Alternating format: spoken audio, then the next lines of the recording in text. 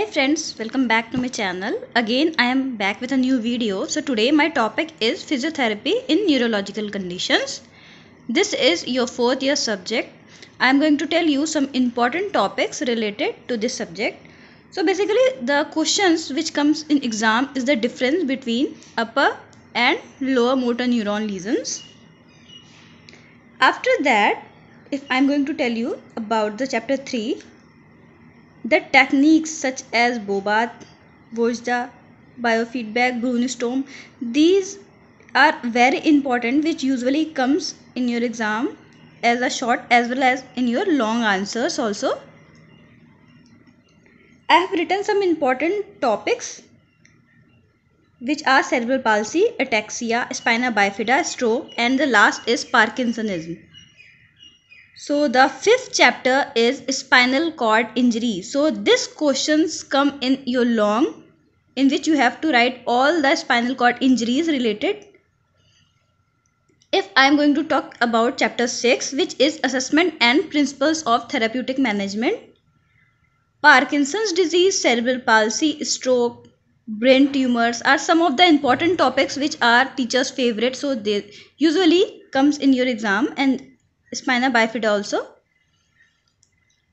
If I will talk about chapter 7, which is peripheral nerve injury, so this question comes in long, in which you have to write all the classifications and types, as well as the physiotherapy management is very important because your subject is physiotherapy management. Okay.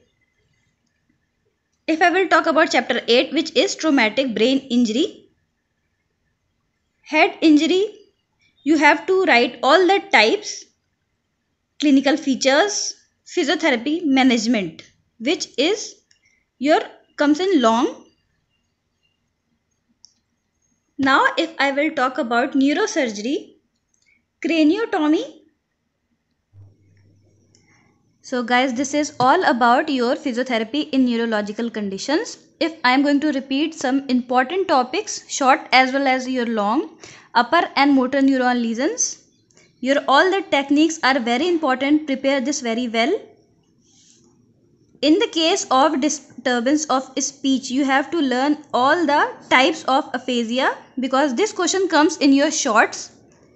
Your spinal cord injury, stroke, Parkinson, cerebral palsy. Cerebral palsy is the most important topic of your neurosurgery. Your spina bifida, and in the case of long answers, PNI, your brain injury, your spinal cord injuries, and your cerebral palsy. So these are some important questions which comes in your long answers. So prepare these questions.